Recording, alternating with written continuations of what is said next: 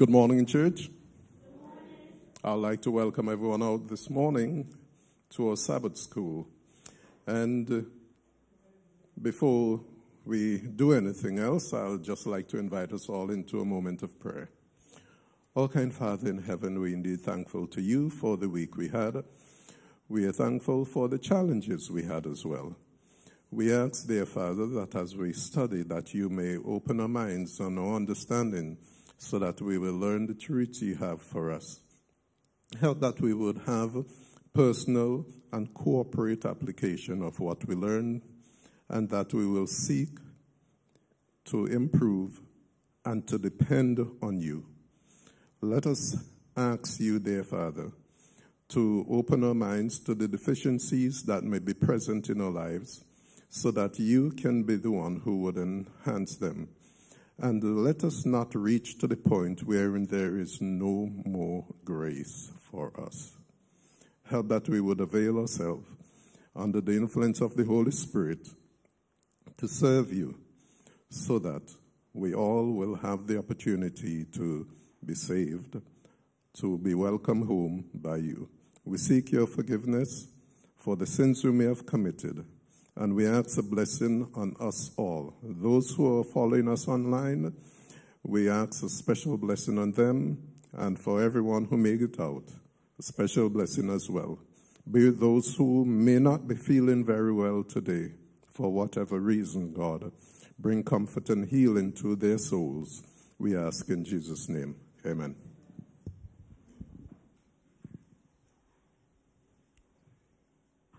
Today we'll be looking at the 7th lesson of the quarter. Just in case we're not quite sure where we are going in terms of the lessons, I just want to remind you where we come from. Because for the whole quarter, the subject is looking at the dimensions of God's love. For the first 4 weeks, we looked at the height and depth. We looked at the breadth and the length.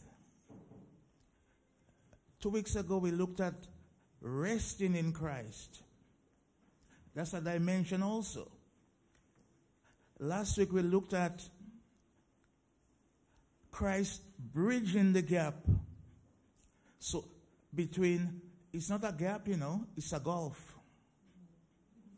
That's what we studied last week. So last week, Christ was, one dimension was, he was a bridge, to bridge the gap. This week, we are looking at an anchor. So it's not just an anchor, he is the anchor. So we're looking at one dimension, another dimension.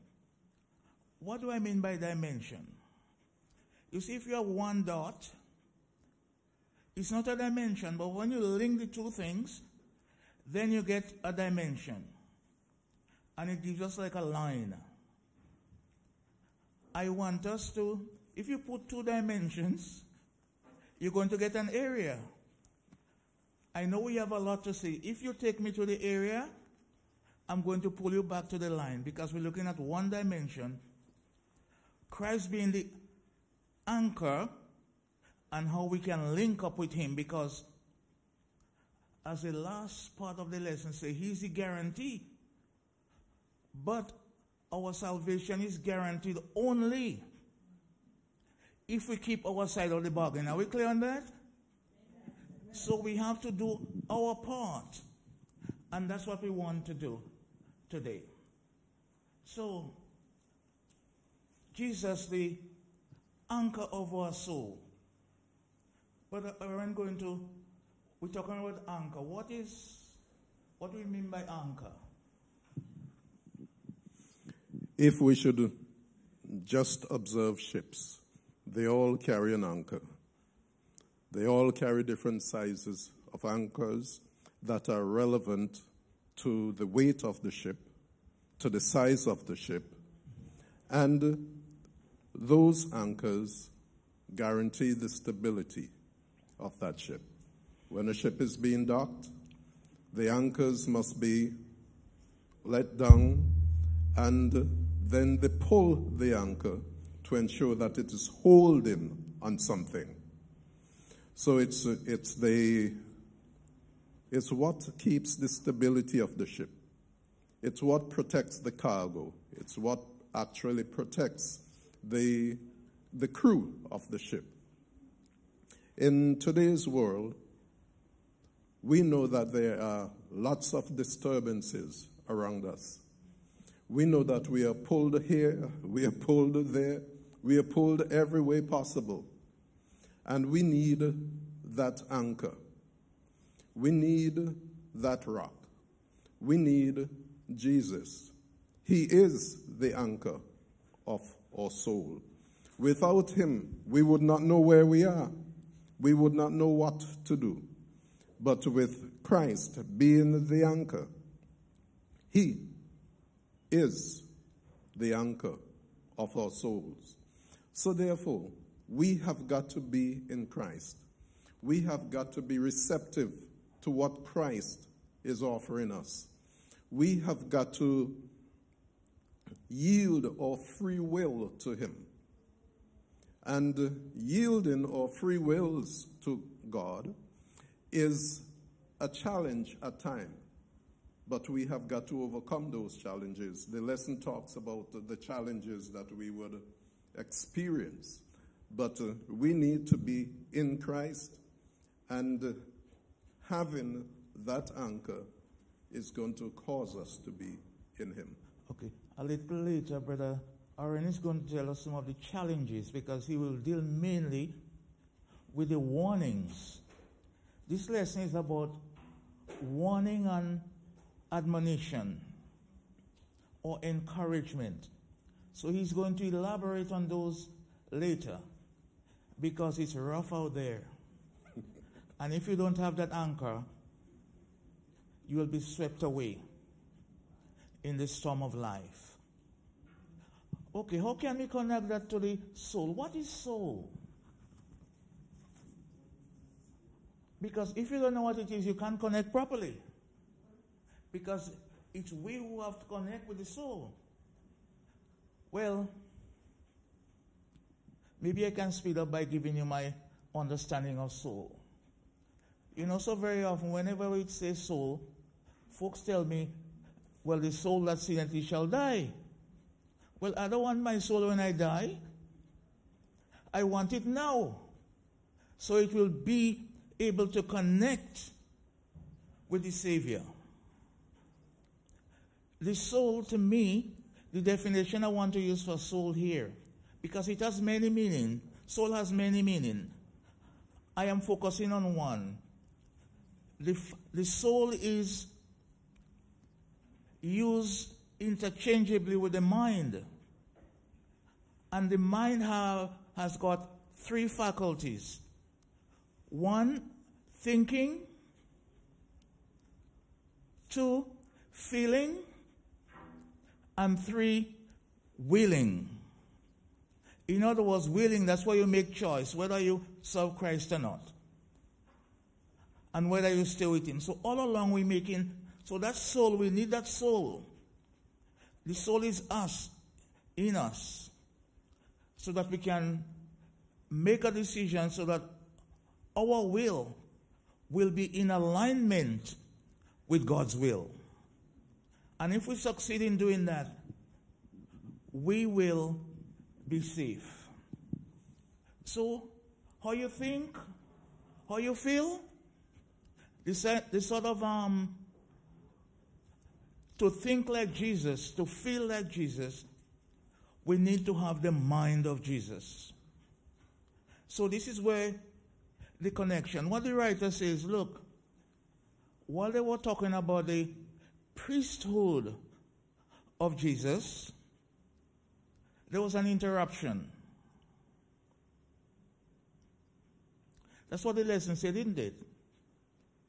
He interrupted the theological story about the priesthood, and he came straight on to salvation. That line I told you of, It's aligned when you, as a sinner, what salvation does, it brings you into an adoption.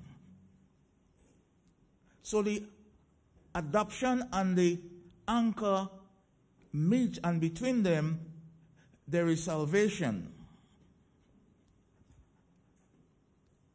When you are Christ, you accept Christ, I'm not even seeing you like a sinner, but as a saint. And if we can maintain that position, I am saying we'll be safe in the hands of God. Brother Essen? I was talking about the priesthood of Jesus. That's what I come to say something about the priesthood of Jesus. Hey, Brother Essen, stop. Let me stop you a minute. Pardon me? Let me just stop you here. Last week we looked at the priesthood of Jesus. Brother Essen, please listen to me for a moment. Last week, the memory text, the last word it uses is Melchizedek. We studied that last week. That's the priesthood, and that's where we looked at Christ being the bridge between us. This week we're looking at him as an anchor, not as a priest. No, I'm saying, well, we're not talking about that, Brother Essen. We want to talk about the anchor. Brother Essen, we talked about that last week. I'm saying, today we're looking at the anchor, not the priest. He has different roles. And if we are to continue and finish our lesson, I am saying we cannot afford to deviate, because last week we look at the priesthood. No, Brother Essen, no. Yes, please. But no, don't. I am saying, Brother Essen, we're not talking about the priesthood today. So you have to be in line with what I'm saying, Brother Essen, and with the lesson. Brother Essen, speak, please. Ready for me? Yes, we are ready for you, Brother Essen. What I'm thinking about, the priesthood of Jesus and the priesthood of the men in the time. Now, in the temple on earth, there was a curtain. Is the temple in heaven where Jesus and the people have a veil? Is there a veil in the temple in heaven? That's what I want to talk about. It's what in the book I talk about. There's a veil in the temple on earth. Is there a veil in the temple in heaven? Yes or no?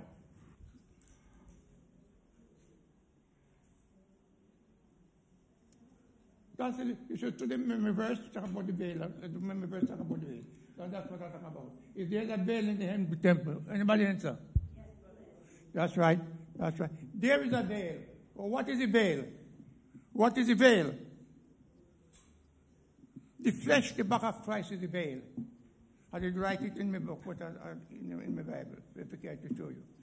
Just as the veil that rent in the temple, there's a veil also in the temple in heaven, but not cloth. It's a veil in the back of Christ. It's called a veil. It's just what I want, because the memory verse talk about the veil. And as he says about the veil, that's what I'm not talking about last week's lesson. We talked about last week's lesson already. Sure. Thank you, Brother Essen. Thank you. So, with regard to the anchor, Sunday lesson tells us how we can connect to the anchor. How can we connect to the anchor? One vital. Wait, Brother Snell, are you speaking to that particular topic on the anchor? Well, I haven't opened it up yet, so can you let me please open it up so you can come on after? You see, if we don't follow the lesson, we will never finish. I am saying we're looking at how we can connect with the anchor. Well, if I don't say yet, please let me say how we can connect with the anchor, because something that is so vital to connect. It is. Pardon? I say it is. The anchor is very important. Yeah. I say the anchor Is that the point you're making? Is that the point you're making? yes. That's the point I'm making. Oh. Brother Snag, I know you're from the Grenadines and I know you're accustomed with ships and sailing, so therefore I am fully aware that you know. So please, let him speak. Speak, Brother Snag. The anchor, it does old, but when they get a certain bottom in the sea, it does not old. It drag. It drag underneath. Speak to the mic. Speak to the mic, Brother Snag. It drag underneath. When you come to a place like Kikamjini and you meet the anchor doesn't ground. It's too deep. It just skip over there. This is why most time the water is rough. You get nothing. When you come like Pennsylvania, just give you some little thing. But when you go north, up to Antigua and all them places, we call it. Speak to the mic, please. We call it Dutchman Head. If you could cross there before the wind get heavy, it doesn't get no what you call it, an anchor, right? The anchor, and when it's old, sometimes it's fastened and you can't get it out because it gets in a rock down the sea. You can't get out. So the anchor is very important, especially when a hurricane. I sailed through 3 hurricanes already, and that is what you get. So if you slip with the anchor, you have problem. I could remember once to load the Dominica. We get a hurricane there, and we was praying, and nothing happened because the anchor can't touch. It's too deep. So what we do, we just stay there. But as I said, the anchor is very, very important. When it gets shallow water and a hurricane, it doesn't hold. The ship comes ashore, and it's stick in it comes ashore and stick in the rock. And then I could remember my Uncle Job. Okay, Brother Snag, we have to make it narrow. Yes. I could remember my Uncle Job. He's a good diver, and he dived 2 days to get our anchor release. So it's not something easy. So we all need to hold on the anchor, right? And it will help us. Amen. Thank you, Brother Snag. Thank you. So we want to switch over from the physical. This anchor we're talking about, there is something more beautiful. We're talking about Christ. We want to move from the physical anchor of the ship to the spiritual aspect. How can we connect to that spiritual, to Christ? And one of the things that is key is that of grace. And look how we connect. God's hands of grace comes down, and our hands of faith goes up, and they meet. Okay? So there is a part that you have got to play. You can't say, well, Christ died for me and it's okay. No, you have to make an effort to connect with him. Right? And from that we have, so grace, the hands of grace coming down and the hand of faith going up. And from that we have an adoption. We become adopted now. That's when the adoption takes place with the Savior. Now, if I may say something here, Paul warns against certain pitfalls along the road. And using the concept of sailing and anchorage, a good captain knows where to sail. And he tries to avoid using his anchor. So he wants the ship to sail in safe water. Because it is true that Christ is the anchor of our soul, and we must be in Christ always. And so once we are in Christ always, that is sailing in good waters. As much as I say that, Paul warns against the slippery slope or the dangerous waters of self-pity and faithlessness. And Brother McQueen talks about faith. Because without faith, it is possible to please God. Impossible. Did you say what? Impossible. It is impossible to please God without faith.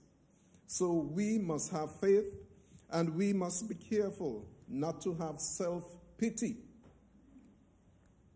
Sometimes we are doing things in church, and I just want to bring this home with some relevance. What causes us to be disappointed? And it talks about disappointed and discouragement here, when trials would cause us to have a falling away. What could discourage us as church members in this church? What are some of the things that could discourage us? Because we need to pay attention to them so that we can see them coming as rocks in the sea of life, so that we can sail either around them or avoid them. We study this lesson, we need to know what our challenges are. So what are some of the challenges we may have to experience while being members of Willesden Church?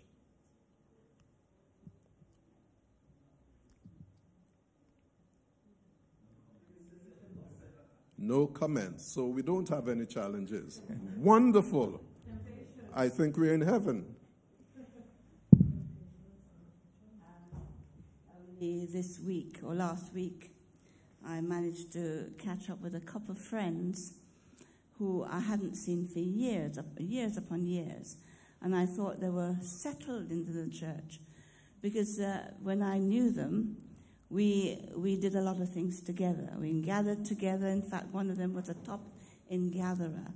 And over the years, we in Sabbath school, we did so many things together. We had lunch together and all of these things. And only to find that they're now no longer coming to church. And one of them, I spoke to her a couple of nights ago, only to find that she's saying that she listened into other organizations and that the Seventh-day, and they teach better than the Seventh-day Adventists, pastors and so on. So it's very sad to see how people who want, and this is what Paul's talking about, one of the aspects of people. Falling away. A falling away. That's right. Where it says in is it chapter 6, that we had feasted, we'd watered, we'd brought fruits, we'd done everything, and yet we've fallen away. And I think and I think Brother Essen, respect to Brother Essen, who brought this up a few weeks ago and said, we ought to be mindful of how the church is changing through COVID. And we have to be mindful, because what we're seeing is that people may be home watching on Zoom, but that may not be the case. And we have to be mindful that while we spend time talking about the mark of the beast, and while we spend time talking about what the government is doing, something's happening right in front of our eyes, and we don't recognize it, a falling away. That's right. If I may add or draw from what you said, I would like to ask a question, not necessarily to get the answer, but we have close to 400 chairs in this church. In this hall, we have about 50%. Now, every chair that's unoccupied is a soul that isn't in our church. Is that symbolic of a falling away?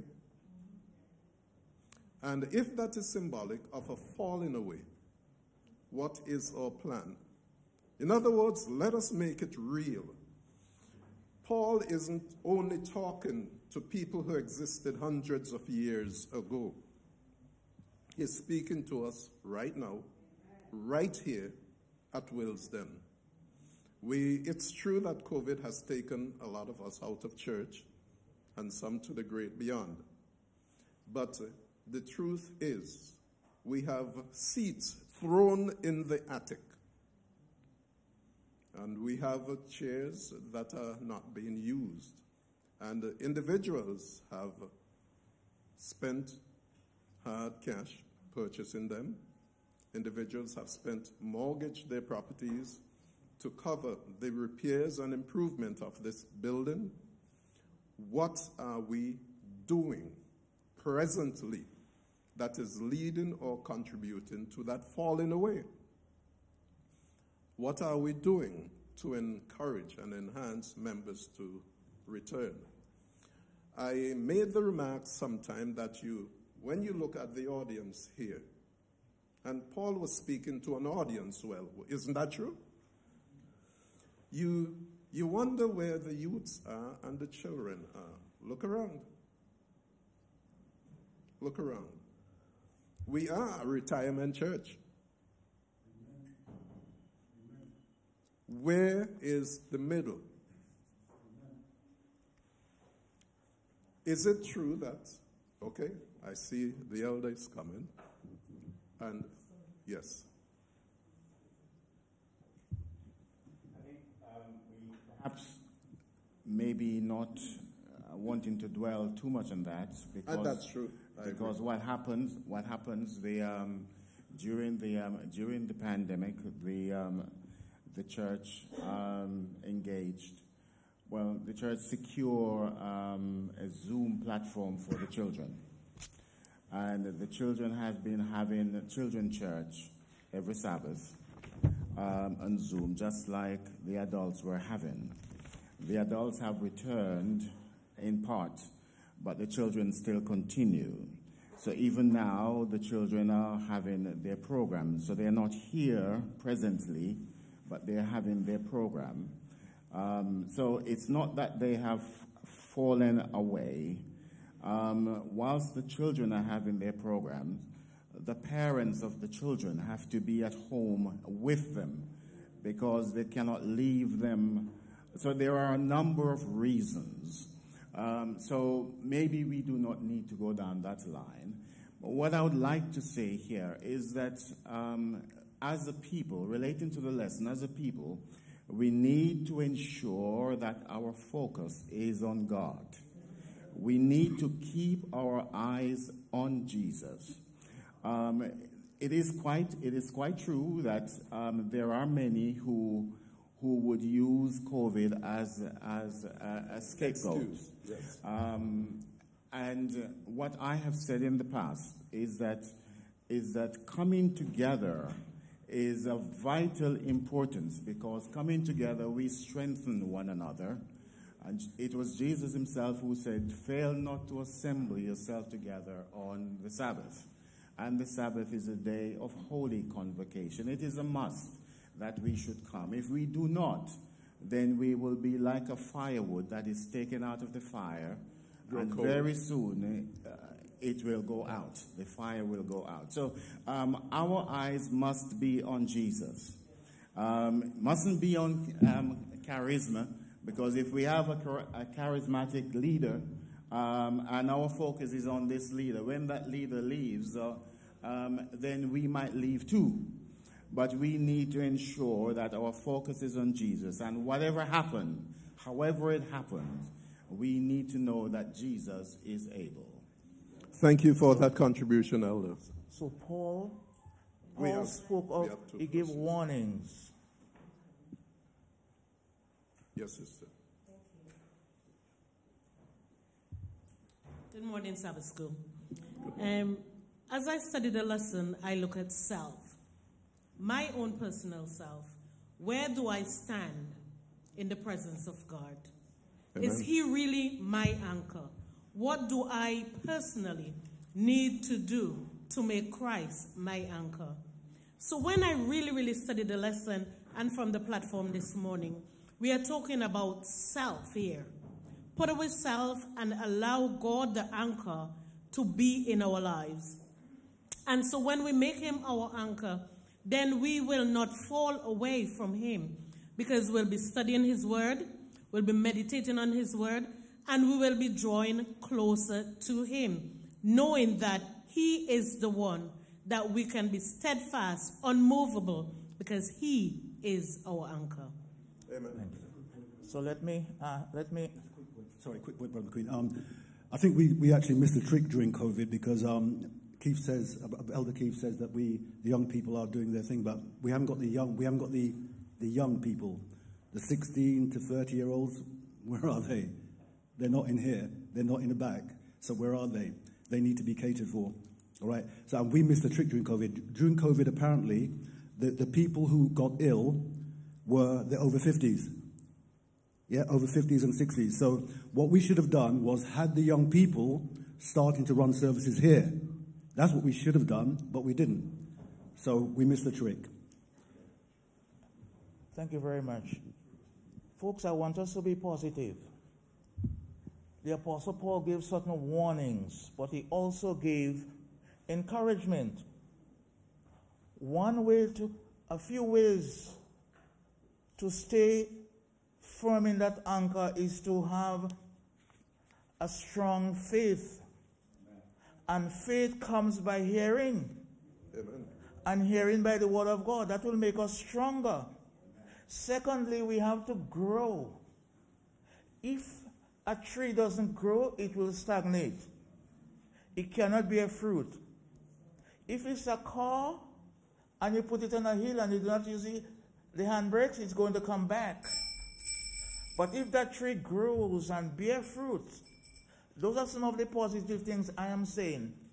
You see the bell gone. I was trying to keep some order. I am saying, look, lower down. The Bible talk about how we can love by sharing with one another. But maybe we won't even get there. Because to keep order is not easy and it's not a very popular thing. Sister Ruth has a point that you need to make. Yes, Sister Ruth?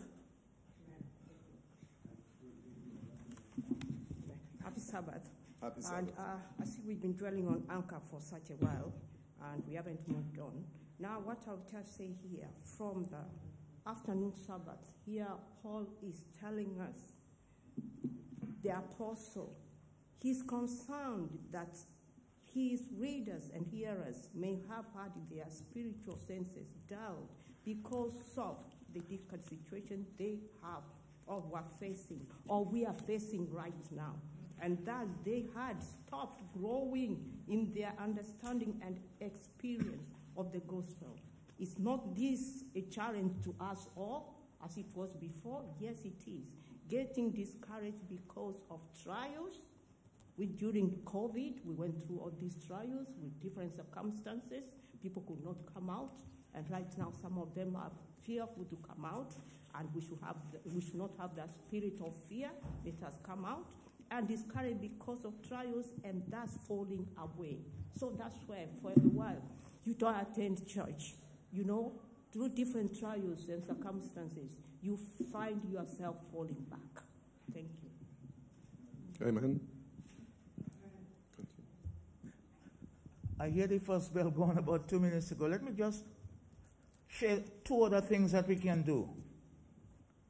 While we are waiting, we must have patience to hold on to that anchor we're talking about. We have to have patience, and we have to persevere to the very end. I don't want us to spend time talking about what we do not do. I want us to focus on what we can do and to help one another. Because whatever happened, the Apostle Paul gave the warning. He talked about apostasy. In other words, grace lifts you to a certain height. And if you do not hold on to him, you're going to fall. We don't want any of us here to fall. So the encouragement is that we have the faith, have love so we can share with one another. Those are the key to holding on to that anchor. Faith, the grace of God, his love and our love, faith, yes, faith, patience, and perseverance. If we have those, we will be safe. So I hear the second bell. I just want to round up by saying that we have an anchor who is Christ. He's also our advocate. Let us have confidence in him and in one another, because we are our brother's keeper. We are joined to him by adoption. Let us not seek to divorce him, right? In America, they have a law, they say a child can divorce his parents. Thank God he's not here, right? And this is where Paul warned against apostasy, is to say, stay safe in the hands of the one who adopted you. You are no longer the same. Your behavior is changed. The old path, you walk into a new path. Abandon the old and accept the new, knowing that he is our guarantee. In spite of all the storms and tumults that are happening, there is that guarantee. Our salvation is guaranteed. His salvation is guaranteed, but ours is guaranteed only if we stay firm in his hands. That's why the Apostle Paul gave the warning. It's possible that you can be saved and get lost. We've been talking about people apostatize. So my admonition is to find out more and more how we can stay safe in the hands of God and stay there. Thank you. Okay? Let us pray. Our Heavenly Father, we thank you so much for the time we have spent looking at your words and the part the anchor plays in our life. Lord, may you continue to enlighten us so that as we are connected with you, Lord, we will find the ways and means of how we can stay connected. And that while we are waiting, apostasy will not be our experience. So, Lord, may you continue to give us the faith.